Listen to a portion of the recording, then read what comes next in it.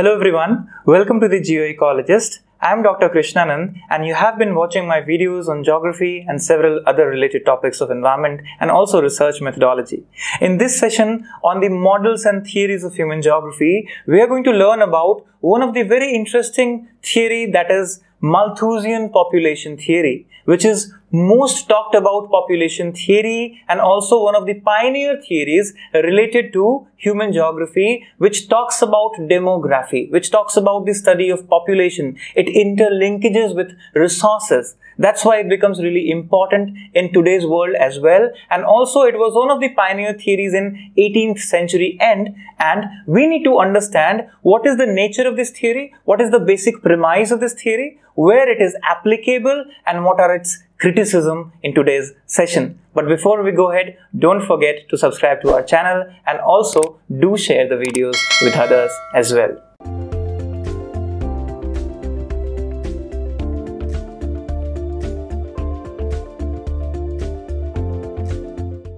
So now let's understand about this Thomas Robert Malthus, his concept of demography, his concept of essay on the principle of population. That was his book written in 1798. Now remember, 1798, that is end of 18th century, was a time when industrialization was picking up very fast in Europe.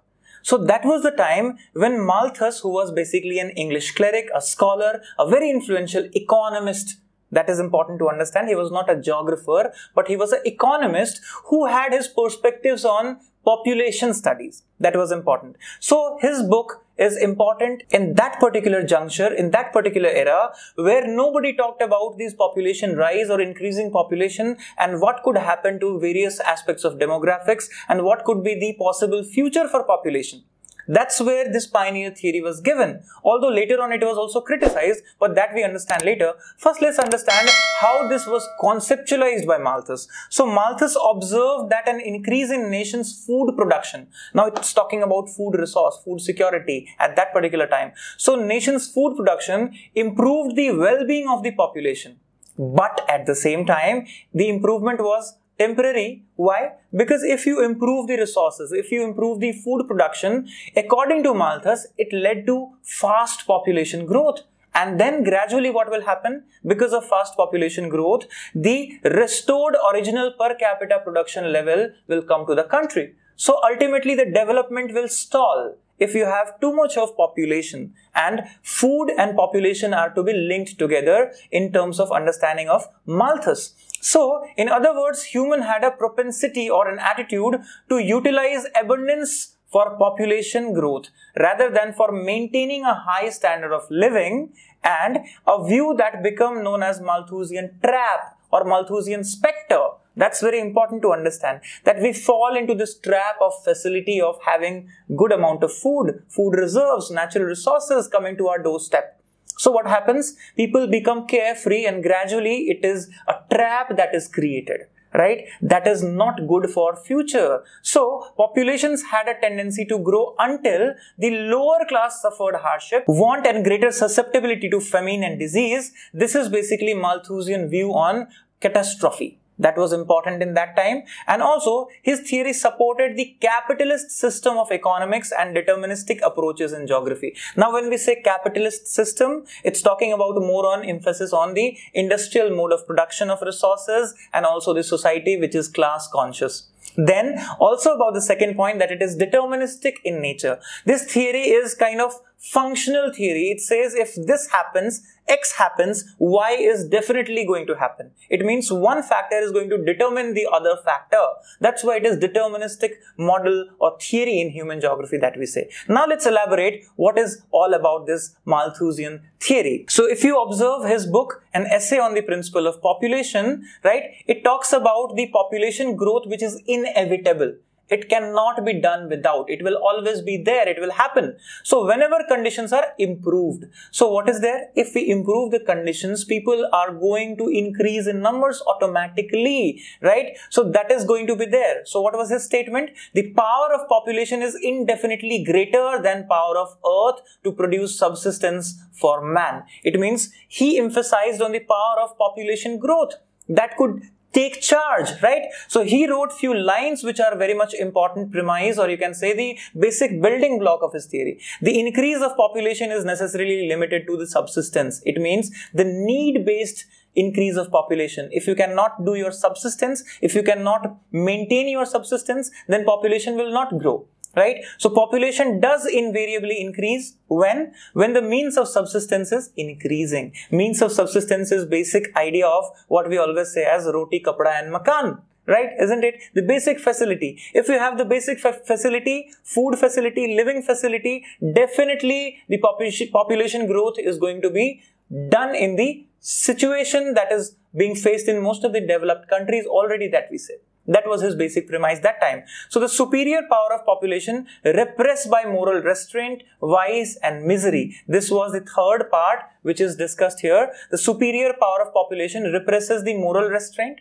Right? Because we see that human beings are more powerful, so they will grow in numbers. They will not stop the growth, right? And gradually this would lead to misery in the society. That was his basic connotation of this. So Malthus actually made one mistake that is often criticized, that he did not see the greater impact of industrial revolution coming and the amount of technological changes that would also match up to the number of people growing. So resource and population relationship would not be as he imagined in 18th century end, right? That's where he's also criticized. So what you observe, this is a particular graph of population on one axis and food supply on one axis.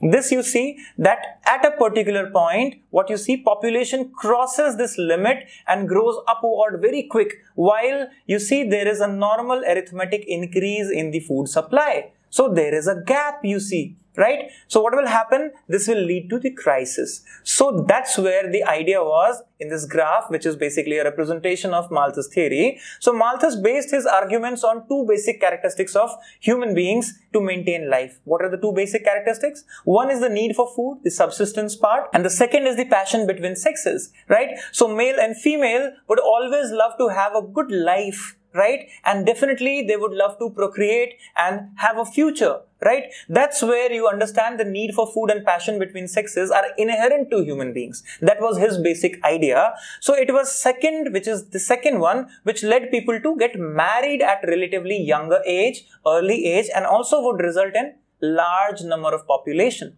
Right? That's important. Then Malthus referred to the two classes of checks as well. He said what to be done. So he said there are two kinds of checks which keeps these balances, the checks and balance. So the first is called positive check. The positive check, he spoke about famine, that is related to hunger. Remember in our sustainable development goal also, the hunger index is the primary. Then disease or war, which kills lots of people. Then pestilence and vicious customs about women. That pestilence, it means outbreak of disease, right? That could also lead to the checks, and also the customs about women in various societies where they would be given a particular status. That would also be important as a positive means according to Malthus. And the negative means is something which is important here. He explicitly demanded artificial means of birth control in that time itself and suggested an alternative, that the birth rate be decreased through preventive measures. That's important, right? So we have various preventive measures in today's modern world, but remember this was 1798. There, this kind of measures for population control policy was not available. So this was kind of a preventive check that was being talked about in Malthusian theory, like late marriage, so postponing marriage until the later age, moral restraint, chastity, abstinence of producing more and more children. So this was the line of thought of Malthus in terms of preventive checks, positive checks, both of them if you can observe clearly here, right? Then further, if you observe and summarize Malthusian theory, you can just take this diagram, draw it for yourself and simply understand this flow diagram. You see here population increases in geometrical progression, food increases in arithmetic progression. Now remember, this population increases not just 1, 2, 3, 4, rather it is 1, 2, 4, 8, 16, it multiplies in geometric progression.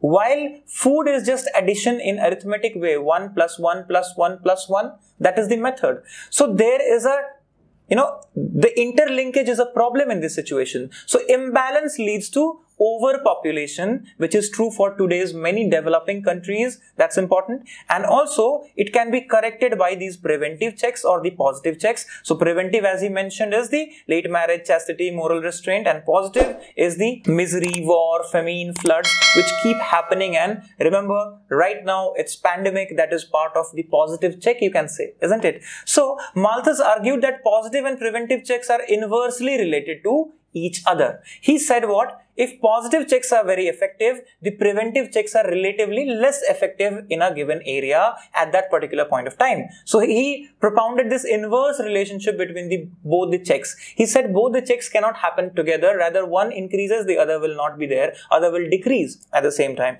So however, if you see in different societies, some of these checks are in constant operation, although in varying magnitude of effectiveness. That is important to remember here, that both these checks are still available in different societies across the world, but in different magnitude, in different levels of efficacy. That's important. And Malthus also believed one particular thing, that despite these checks, the inability of increased food supply to keep abreast population increase always results in some kind of situation of overpopulation, because human beings are developing beings.